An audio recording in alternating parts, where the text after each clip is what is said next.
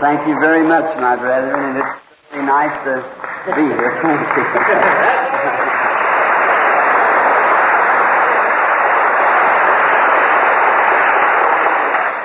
Thank you. Thank you so kindly. I appreciate that. It makes me feel good when you feel welcome. There's nothing more sweeter than to come into a place where you feel welcome and just at home.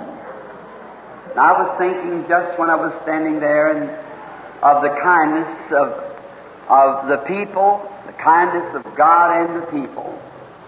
Just a few moments ago, I heard that message go forth and the Holy Spirit speak back that to listen to the message.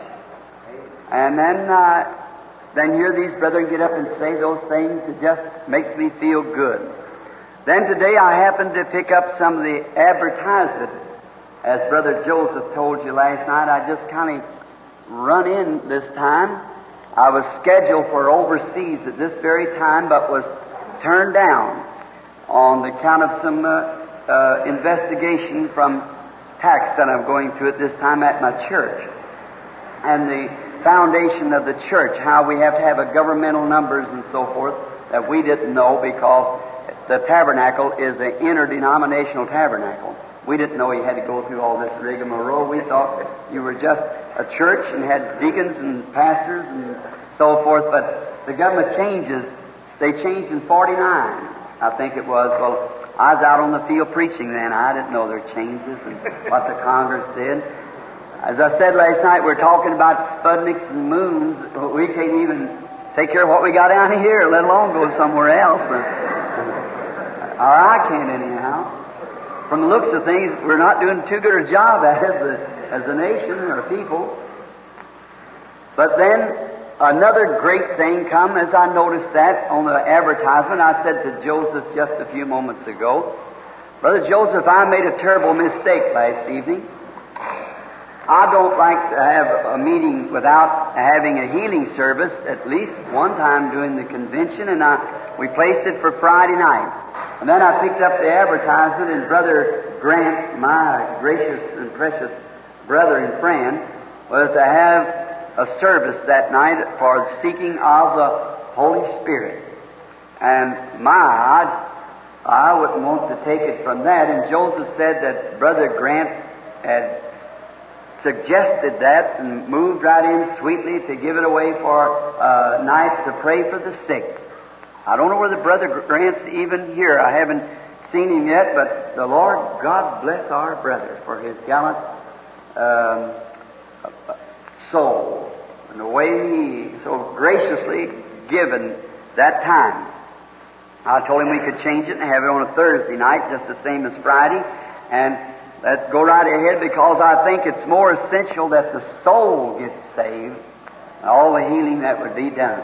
That's right. The soul is the main thing, because you can be healed of your sicknesses. That's true, and your afflictions cured.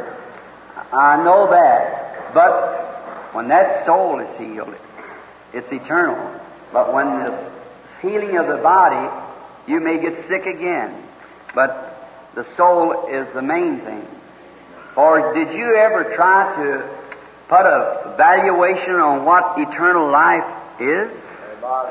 What could you give for it? If I could be turned back to a boy of 19, 20 years old and would have all the world and live 500 years without sickness or old age, or either live another 1 or 10 more years and have all kinds of troubles and beg for my food and be persecuted and martyred at the end, but have eternal life, I'd take that. When 500 years is up, it will all be over, but it'll never end with eternal life. I'll live in the presence of Christ forever.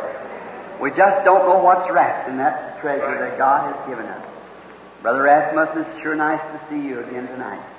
Much fellowship have we had together, and different ministers, and I think we're to have a breakfast pretty soon, and we'll may get to shake each other's hands and have some time of fellowship with all this fine group of men who is constantly persuading and asking each year to come to their fellowship. It makes me feel real good.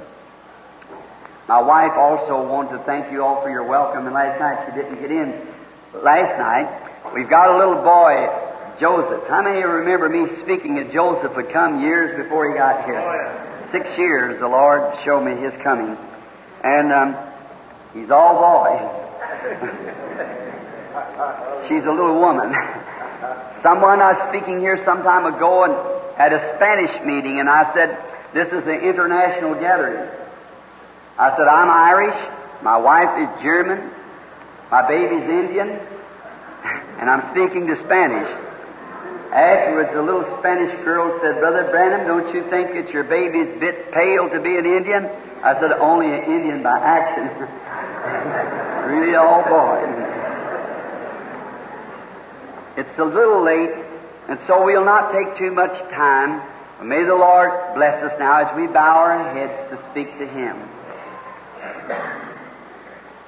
Most gracious Father, we just can't find any words to express our feeling in our heart. As it is said by one some time ago in a meeting that he could speak in 7 different languages and could speak it fluently.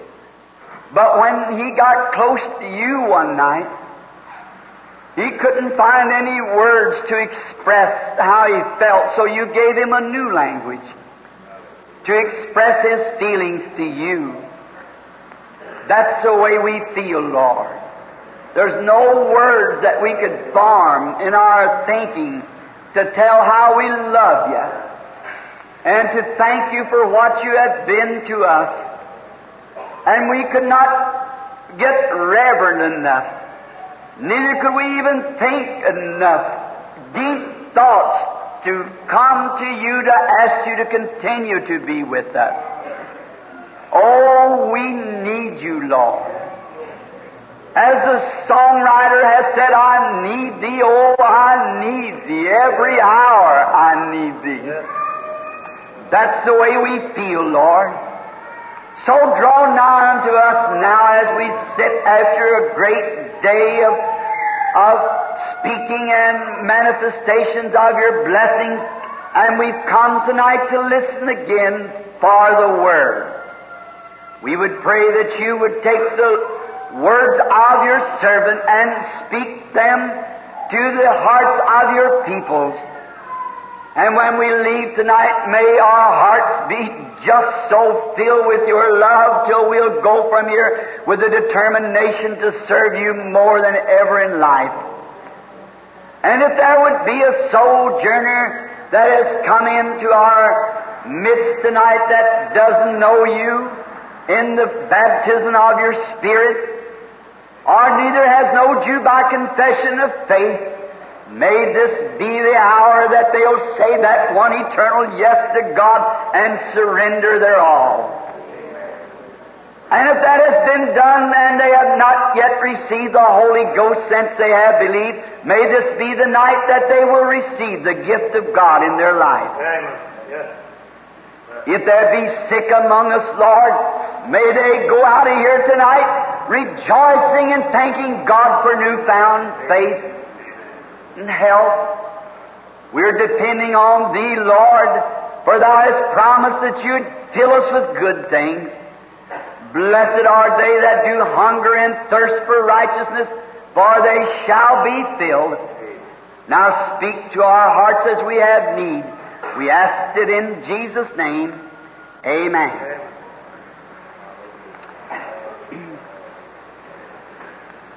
I've chosen for tonight a subject as I thought on my way. I would like to read some of the Scripture, or a verse of Scripture found the 119th Psalm and the 59th verse. I thought on my ways and turned my feet unto Thy testimonies. David was in trouble at the writing of this psalm. We're told that it was during the time that Saul was threatening to kill him. and his house was being watched. Saul's men were laying watching to see David come out. Then they would kill him. And I can just imagine tonight seeing David walking back and forth, up and down on the floor, wringing his hands. It's usually when a man gets in trouble that then he'll turn to God.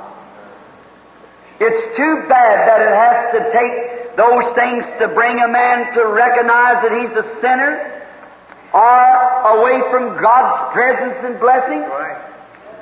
But God does it that way. And I can see him as he's thinking, and all of a sudden God's goodness bursts forth and he begins to sing out.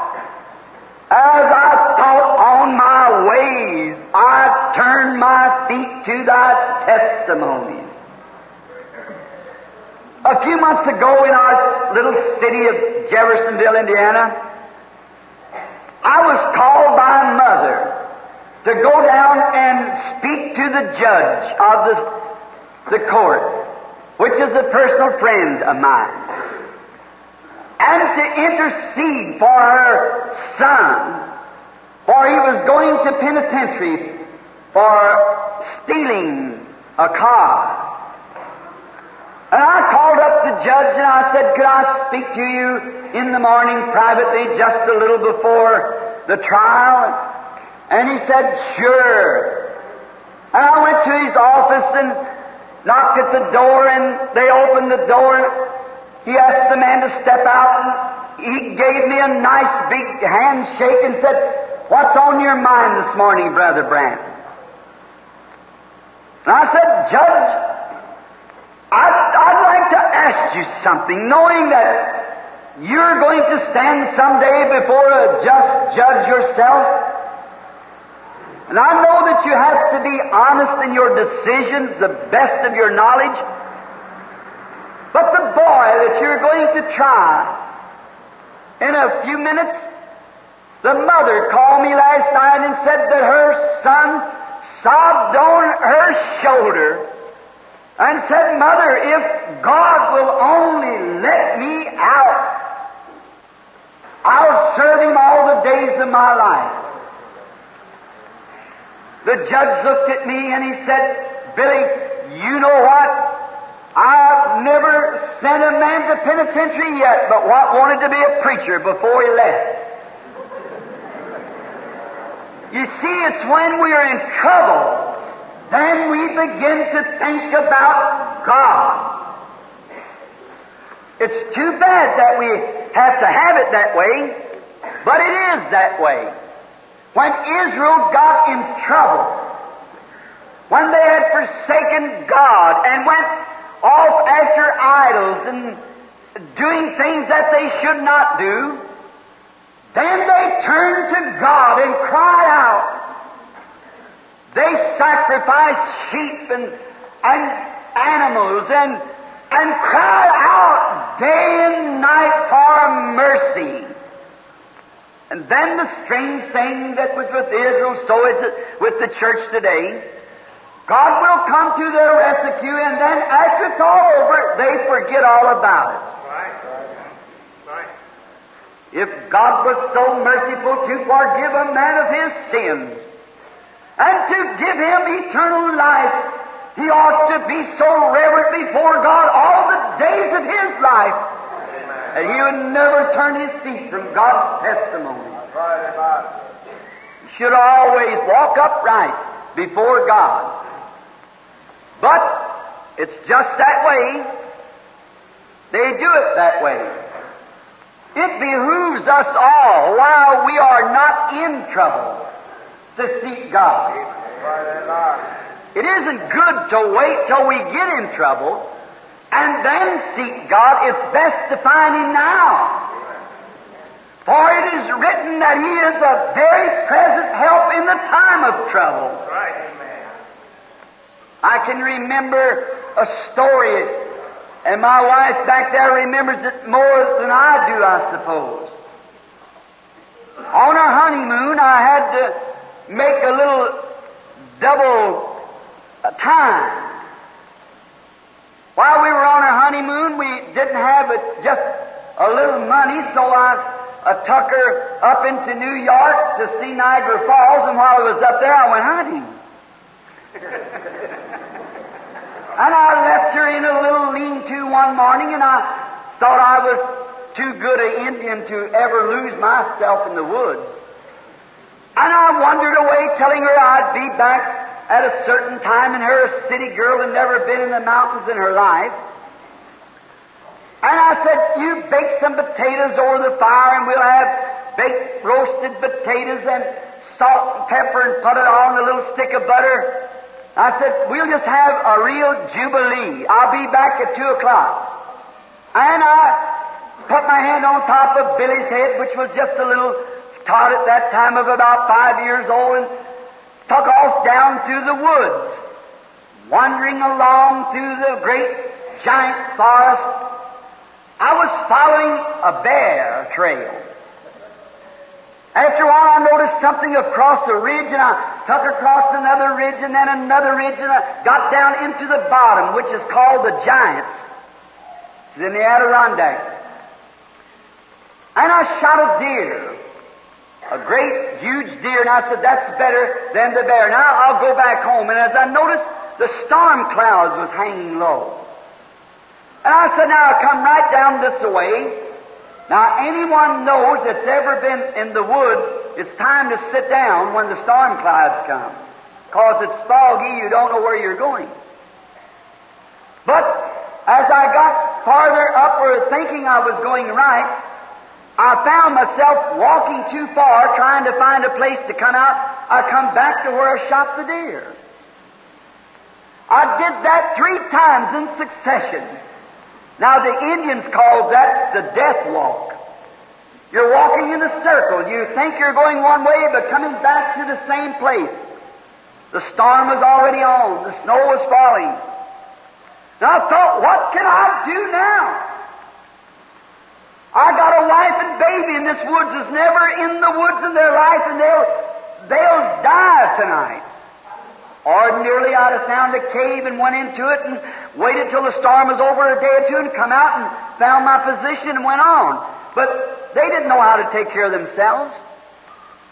And I said, now wait a minute.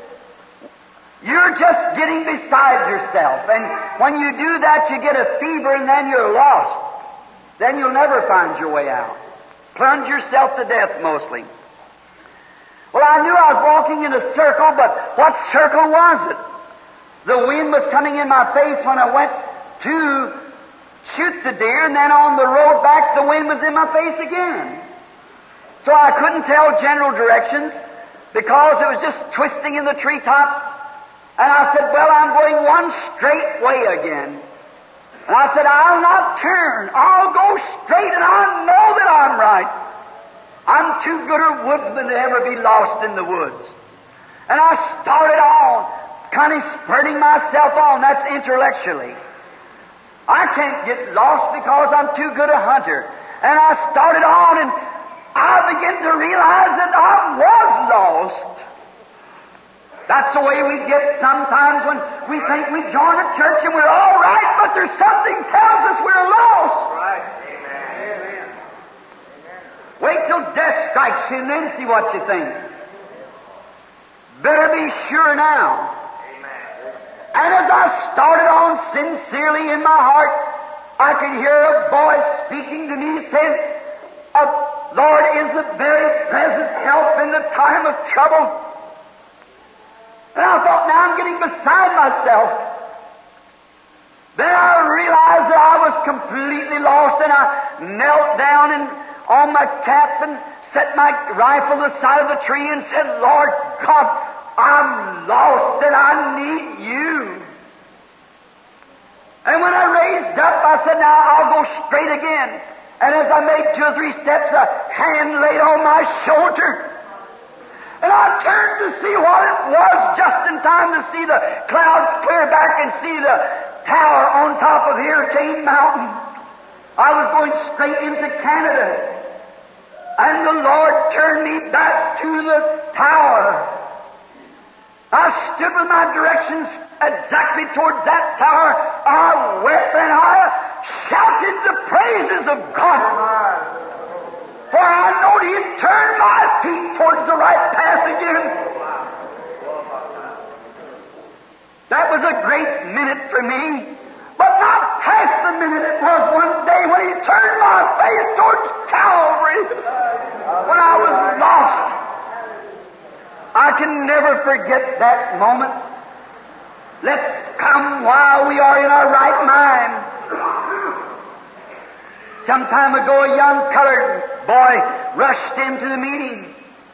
When the altar call was being made, he come from the outside. And he come up and he said, I want to become a Christian tonight. Well, certainly, we're always glad to see that. And said, the reason I want to become a Christian, I've been a rambler. And said I was out rambling around once, then up in the North Woods, and said I got without money. And said I hired myself to a lumber camp where there was an aged colored woman that done the cooking, and I was going to assist her and then to wash dishes and so forth for her, to get enough money to go on. Said we slept in a little back room with a large piece of canvas to separate her part from my part. And said one night with my head under the cover, I was awakened by voices that was speaking loud by my window. And I pulled my head out from under the cover, and he said, I heard one man say, Jim, let's hurry back to the cabin as quick as we can, because we may be swept completely into eternity in the next few moments, for that tornado is headed right this way. So then I could not but wonder when I jumped to the window and looked and seen that long funnel-shaped cloud, and just one constant blast of thunder and lightning, and see when the lightning, the trees rooting up, and that great long serpent tail was coming right towards our cabin. Said I heard the canvas rake, and the aged old woman said, Son, come over on my side, I've got a lantern lit here. And said I went over, and she said, Are you a Christian? I said, No, I'm not a Christian. Said, did you ever pray? Said, no, I've never prayed. Said, well, you better be praying, for these twisters lay everything flat on the ground. Said, Reverend, I got down with the side of that old woman on that little box where the lantern sat, but I was too scared to pray. He said, I couldn't get my thinking right. And he said every time I'd start to pray, a tree would root up and slam against the cabin, the windows would go out. He said, I was too scared to pray. He said, and then all the thing I could do was sit and watch that calm old saint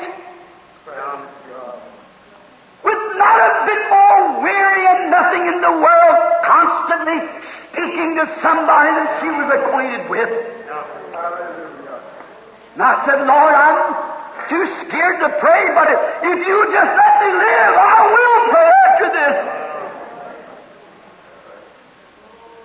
You see, it takes trouble sometimes to make us realize, to turn our feet to God, turn ourselves over to Him. I believe it was Job who thought on his ways, and he wanted to make them sure, not only on his ways, but his children's ways. And he come God's only way that God ever did make for man, the burnt offering and under the blood. Many of you are sure that you have read the story of Job, And he said, my children's been out having parties, and peradventure they have sinned, I'll make an offering for them. Yeah. He wanted to be sure while he was normally and right. You know, I think if mothers and fathers tonight, in this fair land of ours, if they spent more time on their knees praying, bringing their children to God through prayer, instead of out in these parties drinking and running around, we'd have less juvenile delinquency. And Job come by the way of the blood, the shedding of blood. That's the only grounds that God ever fellowship with man is on the basis of the shed blood. That's right. Amen. There's no other way that God will fellowship with people only through the shed blood. Amen. In the Old Testament, Israel had to come to one place of worship. That was under the shed blood. And then when trouble struck Job, he could scream out, I know my Redeemer liveth, and at the last days he'll stand on the earth. Yes. Though after the skin worms has destroyed this body, yet in my flesh shall I see God. Amen. And he could scream, though he slay me, yet I'll trust him. Yeah. Why? He knew what path to turn to when he got in trouble. Some of us go other paths. In this neurotic age that we're living, so many people turn to the psychiatrists, to Christians go to the psychiatrist. And the psychiatrist has to go to a psychiatrist. Turn our path to God. He's our healer. If our hearts condemn us not, then we have this assurance God answers prayer. Amen. Job could say with a true heart, I know my Redeemer liveth. And he thought on his ways and turned to him. David, after he did wrong, and taken Uriah the Hittite's wife, the lovely Bathsheba, and was going to be the father of her child, and it caused her gallant husband to be killed in battle. But when the prophet Nathan come in and revealed his sins to him, then David thought on his ways. Amen. Yeah. And he turned himself to repentance and sackcloth and ashes. Yes. That's the way to turn. Yes. God heard him. God will always hear a man or woman that'll turn their feet to his testimony. Amen. Yes, sir. David was worthy of dying, and he pronounced his own death. Yeah. But Nathan said, surely you'll not die. For you know, David knew God and knew that he'd done wrong. He'd defiled his brother's wife. I wondered tonight, and wouldn't say this, but maybe there'd be another David sitting here tonight that's as guilty as David was. When you turn your light out at night, you see old brother's face, the man that you defiled his loving wife or broke up his home, flickering on the side of your wall, or some woman see the woman's home that she's broke up by running off with her husband. It ought to bring you to repentance and sackcloth and confession. Amen. What the church needs tonight is a confession and making right and come back to the testimonies of the Lord God. There's mercy and forgiveness. Right. Seems that it would haunt people. Going on, know that you're walking hour by hour in the face of death. Why do we continue on with selfishness and greed and ungodliness and our eyes on things of the world? It's time we turn back to God's testimonies. As I thought on my way, I turned my feet to thy testimonies. It was the prophet Jacob who had done wrong and had lied to his blind daddy because of a birthright. One day his heart began to yearn to go back to the homeland. And he must have thought all that time it was covered up. But when he began to get near home, he heard that Esau was coming out to meet him. Then he thought of his deceiving ways. Right. And he prayed all night on the other side of the river. When he thought how he had deceived his brother, it called him to all night's prayer. God knows that's what the church needs. I remember when the church used to call for all night's prayer meetings. And when the sermon went forth, there was a dry eye in the church. Everybody wept and cried out before God. And today it seems like it's so loose that people just go on living any way they want to and still say they are Christians. I wonder if we're not nearing home. We better think on our ways and turn our feet to His testimonies. It was Moses, the mighty prophet, an old sheep herder he had turned him to be, that was wandering back behind the mountain one day on a little old path that the sheep had made. Perhaps it was very familiar to him. But that morning was just a little different from other mornings. There seemed to be something around him. You know, Jesus said once, if they hold their peace, the rocks will cry out. That's right. I wonder if the angels wasn't preaching to him.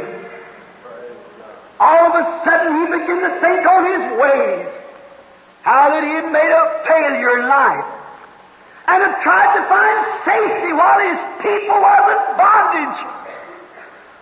God grant that the heart of every preacher in here will get that burden. Amen. How can we rest in Zion when the world is covered with sin and church members living in sin?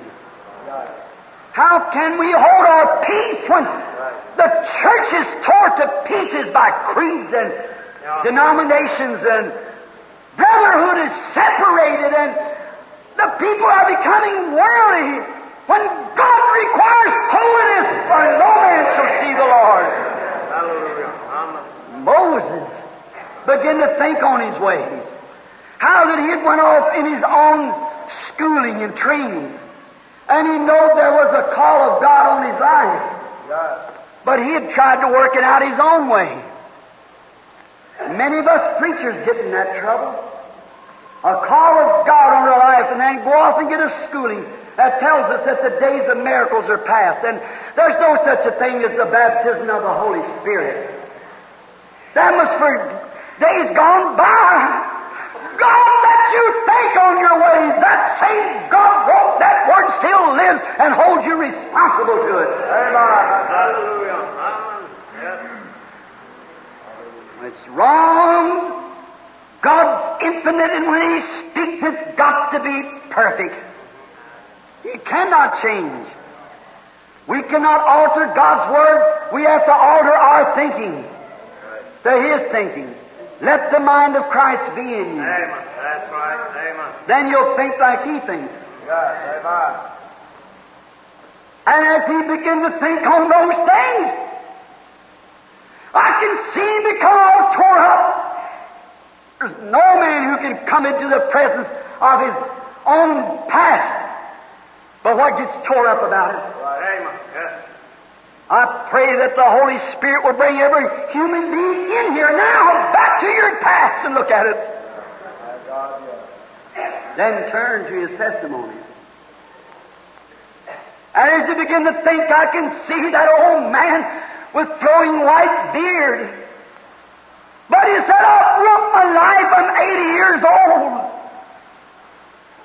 And if I'd have thought of it when I was a young man and would have done the right thing, but now it's too far, and the great crystal tears rolling down his white whiskers. About that time when he was thinking on his way, there was a cracking noise on the side of the hill. Yeah. And while he was thinking on his ways, he said, I'll turn aside. Yeah. You see what this thing God has done. I trust that God will bring that burning bush in the hearing distance of every person here tonight. We can think on our ways. And it changed Moses when he turned his feet from the path of sheep and wild animals to the path that God had led him to the Red Sea and to the Promised Land. Thinking on his ways. It does us good to think on his ways. After the cock had crowed 3 times, and Peter looked up in the face of the Lord Jesus, he began to think on his ways. And what he had done to our Lord. And the prophecy and the word of the Lord came into his view. For you know, God had said, that same God that told him that has told us what to do. What did it do when he thought on the ways that he had treated Jesus? And how he had denied him before the classical people. And how he had tried to be one of the world. And tried to act like the rest of them. When he thought on his ways, it drove him into the darkness to weep bitterly. Amen. I believe it's cock-crowing time now. Right. For the church of the living God. Yes. To get alone with God and weep in bitterness of tears and say, God be merciful to me. Amen. No doubt but what there's men and women here tonight. Boys and girls that need that same thing. All of us need it. Yes. Alone with God. Think of our ways as we go. Turn our feet to His testimonies. Yes, it was Judas that was standing by the high priest to receive his money for betraying the Lord Jesus. I'd certainly hate to take his place.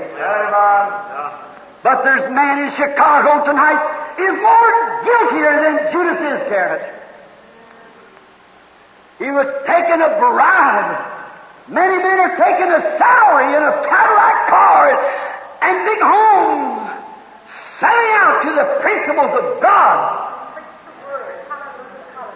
They're ashamed of the baptism of the Holy Spirit. They're ashamed of the moving of God's Holy Ghost. They're too classical. That makes them join the church. They do that because they're afraid of the new birth. I say this in a mixed multitude, but I want you to understand me as your brother. When a baby's born, if it's on the floor, if it's on a straw tick, or if it's only in a decorated hospital room, it's a mess any way you take it. Amen. That's right. But it brings life. That's what the new birth is. It's a mess, but it brings life. It brings eternal life. Amen. Brings life. And life, I don't care what level it's on, I want to have that life. That's right. For we live forever. Amen. Man joined churches to dodge that. They sell their birthrights as Judas did. And he heard the trinkling of that silver as it trickled into his hands, and he cried out, betrayed innocent blood. I don't want nothing standing between me and the Lord like that at the end of the road. I trust it won't you. I have betrayed innocent blood. And he took the short route. He took a rope and went and hung himself. When you think on your past, it'll either drive you to God or drive you away from God. That's right. Yeah. You might take the route of saying backsliding, smoking, try to puff it away. You might go down to the saloon and get a whiskey and try to drink it away. When you've defiled yourself and defiled others and lied and stole and cheated, or denied the gospel that you're trying to represent. to have finery and look like the rest of them and act like the people of today. God wants you to be different. That's right, amen. He requires different. You'd be just as guilty as turning pieces of silver. You can take the short route, sure. But there never was one. Look back in the Bible times. Those who came to Him when they thought on their ways like Peter, He found mercy. Those who took the short route is in eternity, out in yonder somewhere without God, without hope, without Christ. Take the road to Him. It's open. Amen. That's right. The Roman soldier, after he had pierced his side with his spear and seen the watery blood gushing forth and seen the sun go down in the middle of the day, the rocks and the mountains red out, and hear the thunder and see the lightning without a cloud, he smote himself upon the chest and said, that surely was the Son of God. Yes. He thought on his ways. He seen what he had done. And down at the foot of the cross he went, so we're told. He thought on his ways. And he turned to God's testimony. Pilate, after trying to wash his hands of Jesus, 10 years passed and he was still trying to get the blood of Christ off of his hands. Maybe 10 years from tonight you'll be trying to shake this message off your hand. But he washed and he washed and he washed, and there was no way to get it off. Hallelujah. With too much pride to turn to the man that he killed. Right. My God, He finally plunged himself to death over in Switzerland in a pool of water, which the legend is that on every Good Friday the blue water bails up. I wonder tonight if you're thinking on your way. I wonder if you've been thinking back down in your mind something that you've done and the path that you have trod. If you are, and you're condemned, don't take the short way to go join a church or go do this or drink yourself to death or something. Well, let me tell you something. There is a fountain filled with blood drawn from Emmanuel's veins, and sinners plunged beneath the flood lose all their guilty stain. That dying thief thought on his way and rejoiced to see that fountain in his day. There may I, though vile, wash all my sins away. Ever since by faith I saw that stream, thy flowing will supply. Redeeming love has been my theme and shall be till I die. Then in a nobler, sweeter song I'll sing thy power to save, when this poor lisping, stammering tongue lies silent in the grave. Run to Him, there's room at the fountain for you. Let's bow our heads. Think on your ways.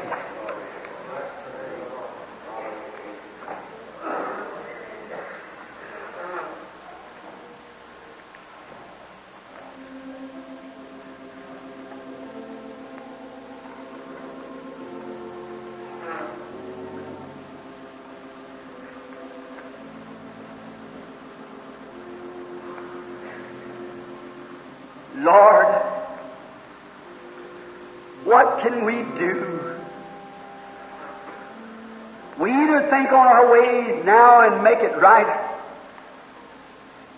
or maybe before morning it'll be too late. Our hearts will be fluttering, death will be meeting us. And we'll be like the young colored man, we couldn't pray.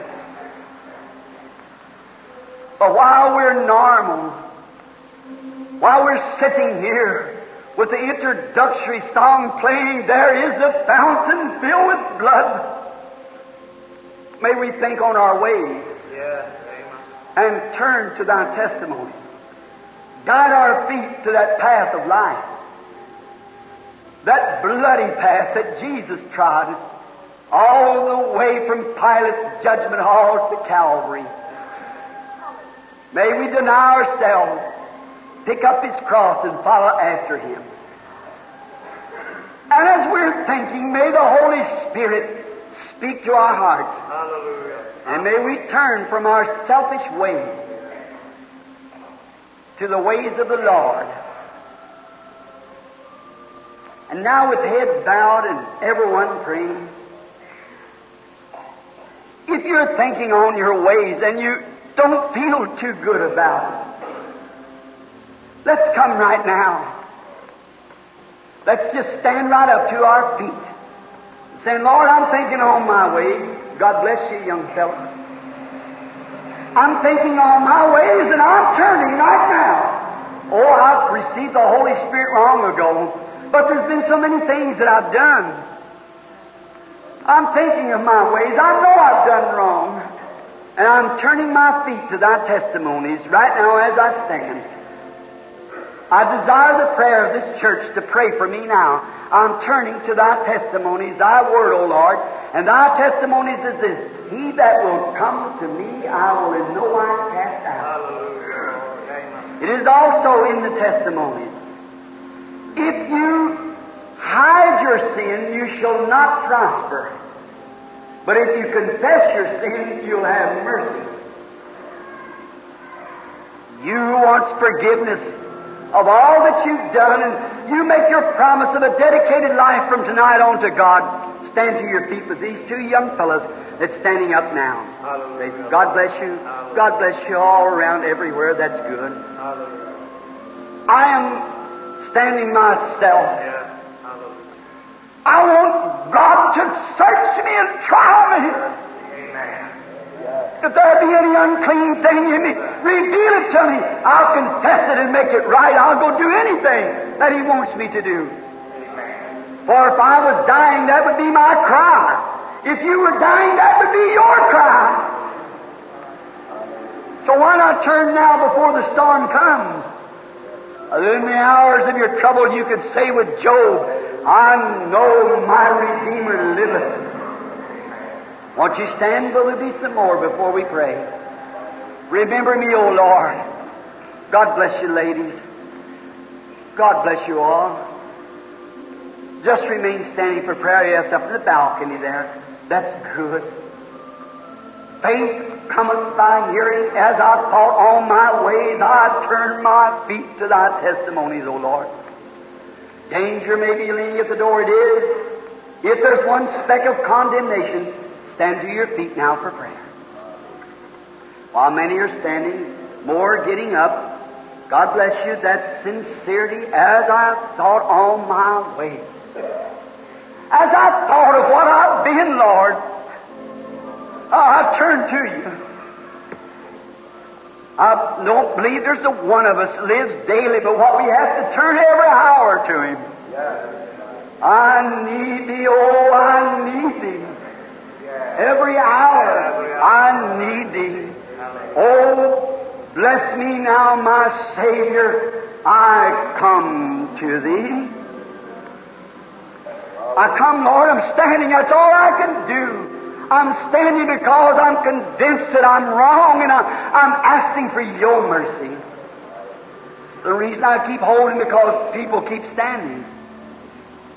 How do I know that just 1 minute longer might mean the difference of death and life in an hour or two from now? Some boy with a trombone heart attack, knowing that he's going out to meet God, and on his bed screaming. I thought, what if I just have stood up there tonight at the church? I'm so bothered now I don't know what to do. Stand now, friend of mine. Come to this fountain. God will give you mercy. Now, with our heads bowed, let us pray. Each one in your own way, you that's standing.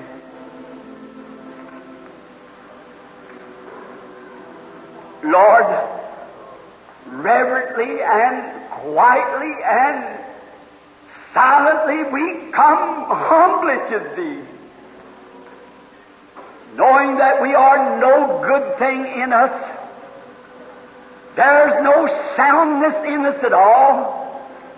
We are altogether polluted, For we are born in sin, shaped in iniquity, come to this world speaking lies, and by nature we are sinners. And we need Thy grace, Lord, and Thy mercy and Thy holiness. For we have none within ourselves, and neither can our churches or our creeds ever hide us. It's only fig leaves, which was rejected at the beginning, and so will it be rejected at the end. But we are turning our feet to Thy testimony, to Thy Word, and we're confessing our faults and our sins and asking for Thy forgiveness. Whatever our defilement is, Lord, may the fountain there that the teeth rejoice to see, may it wash all our sins away. Grant it, Lord. May we leave this building tonight like newborn babes, fresh and clean.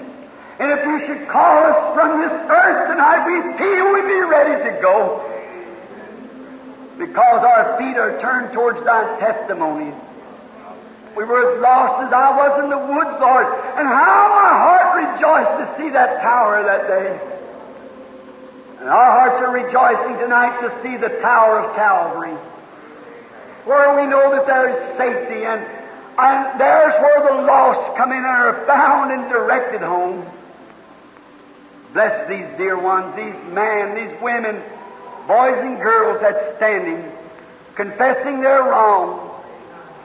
It is written in the Word, He that will come to me, I will in no wise cast out.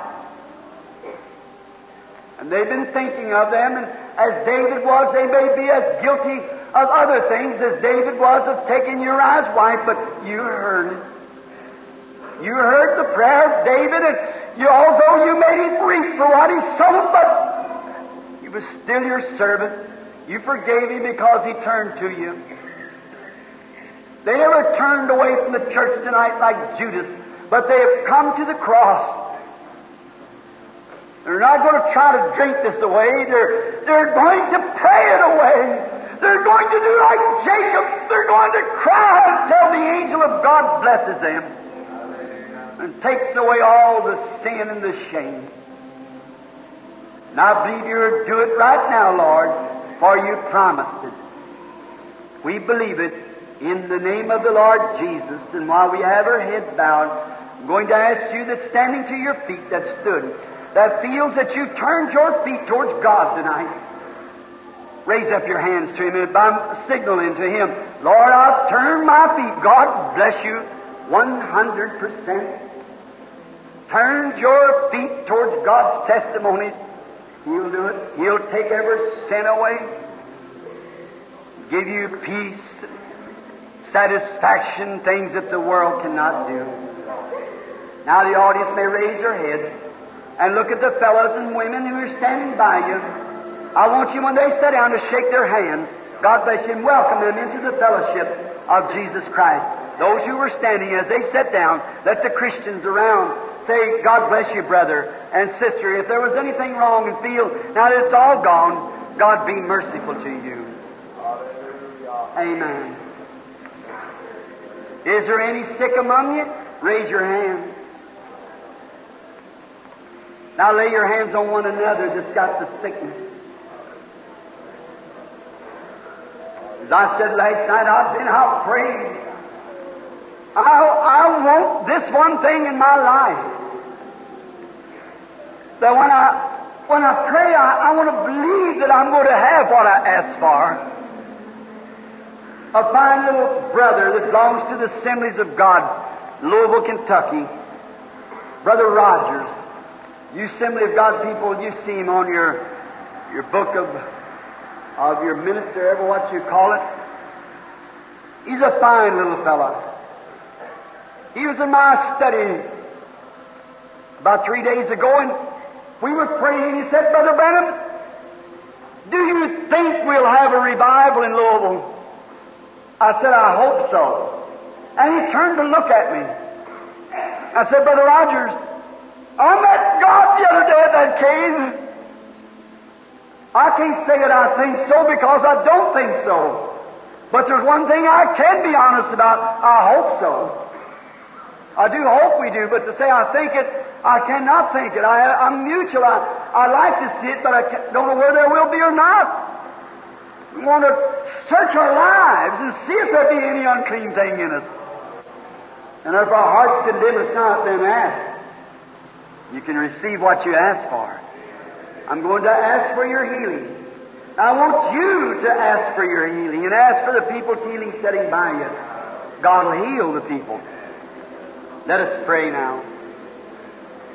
Lord, just the same as you were wounded for our transgressions, in your testimonies it's written, by stripes we are healed. There are those who are physically sick that they cannot serve you just right because they're sick and feel bad.